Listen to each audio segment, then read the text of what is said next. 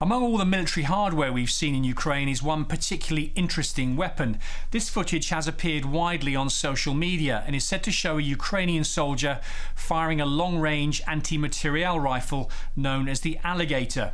Now these AMRs, as they're called, are produced in Ukraine and fire a high-caliber 14.5mm cartridge.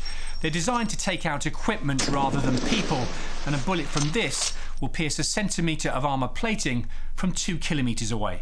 But the 14.5 cartridge is extremely powerful, makes most 12.7s or 50 cals that people know commonly look like pea shooters. 14.5 fires a 60 to 65 gram projectile compared to the Browning, which is about 42 grams. And it shoots it at almost 1,000 meters per second. In other words, to shoot any kind of vehicles, rocket launchers, radar installations, aircraft parked, helicopters. So they're not really intended or dedicated as an anti-personnel weapon. The Alligator carries a 5-round magazine. It's 2 meters long and weighs in at a hefty 25 kilos.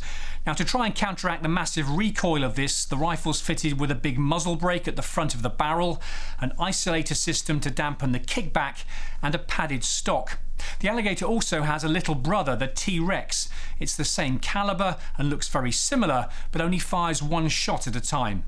The reason why they're gaining some popularity is that the more expensive dedicated anti-armor weapons, like the NLAWs and the Javelins, are really not things to be wasted on targets that they were not intended for. So as the war drags on, I would think that they would like to keep those in reserve for what they were meant for. And that opens up the use of something like an anti-materiel rifle for other purposes, knocking out ordinary vehicles and targets at longer range. The penetration is around 30 millimeters of armor at 100 meters, which is really quite impressive. The big issue, I think, with the 14.5 is the muzzle blast is absolutely unimaginably huge. It's like a hand grenade going off at the muzzle of the gun.